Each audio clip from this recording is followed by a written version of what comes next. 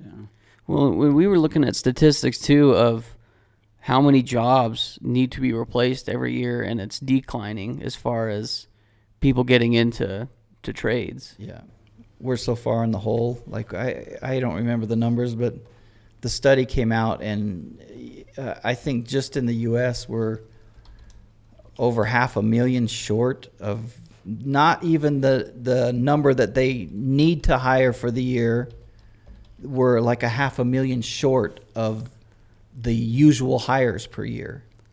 So, I mean, and everybody sees it. Yeah, one of the problems is hard work, you know? I mean, kind of got a generation that is growing up on YouTube and Facebook and all, you know, and they make money doing videos or something, you know, and they all want to be YouTube stars.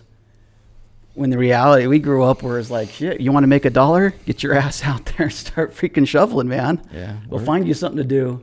You're going to have the opportunity to, like, you know, and I think people look at that saying, well, I can do that. I can do this, or I can make, well, maybe one, you know, a few handful, you know, but what's the long term too of something like that?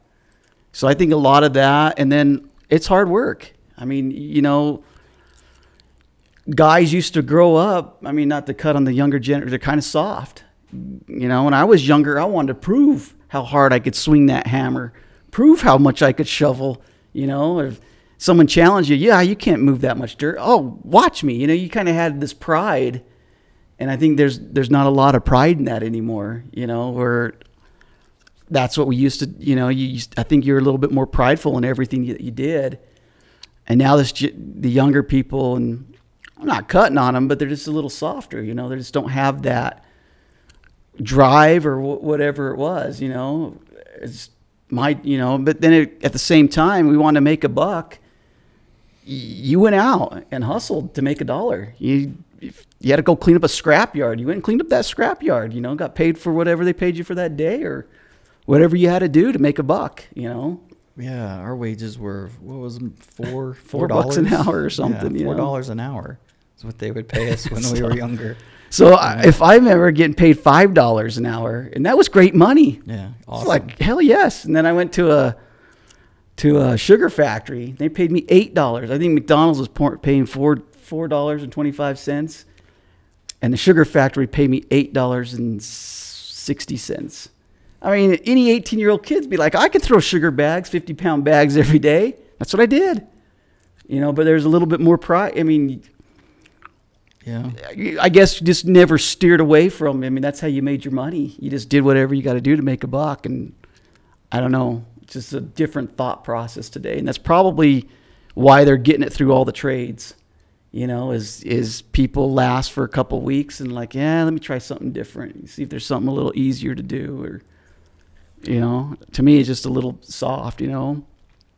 It's not getting better either. So if you guys think you got a whole group of young people coming up that are going to jump into this, they're not.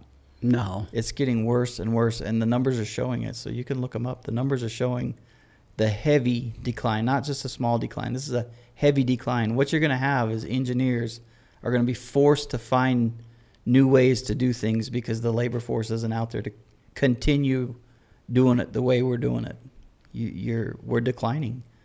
So pretty soon we will be the dinosaurs. Yeah. You know, and that's going to be forced because nobody's getting into this business. The engineers are going to be forced to find new ways. I guarantee they're looking. They know. They see the numbers. They know what's coming.